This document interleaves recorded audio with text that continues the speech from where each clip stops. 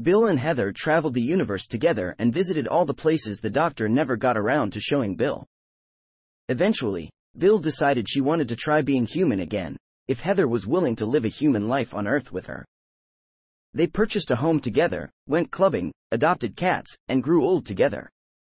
Bill also stayed in contact with Nardole. At some point, Bill and Heather went on a break from dating, with Bill choosing to return to study at St. Luke's University. She contacted Nardole to check in on how he was doing on the Mondasian colony ship. Whilst talking to him, she wondered if she would ever see the Doctor again and hoped that she would recognize him after his regeneration.